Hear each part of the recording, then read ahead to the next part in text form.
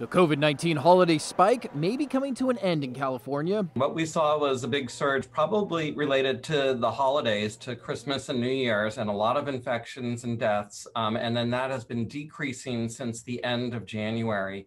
We've seen less infections, we've seen less deaths.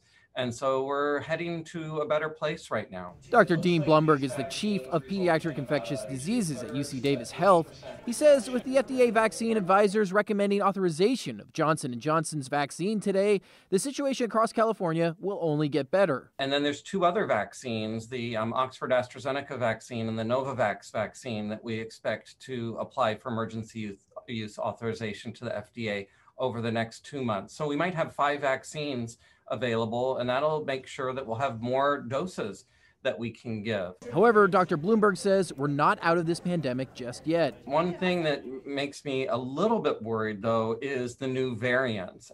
Dr. Blumberg says the UK variant of COVID-19 now counts for about 10% of new infections in the U.S.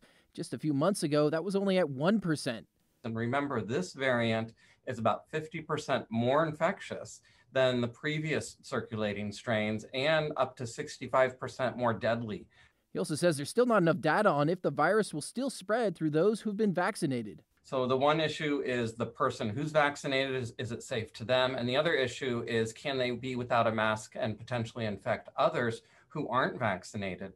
So masks and social distancing may still be around for a while. But the more vaccines that are distributed, Dr. Blumberg believes the more things will return to normal.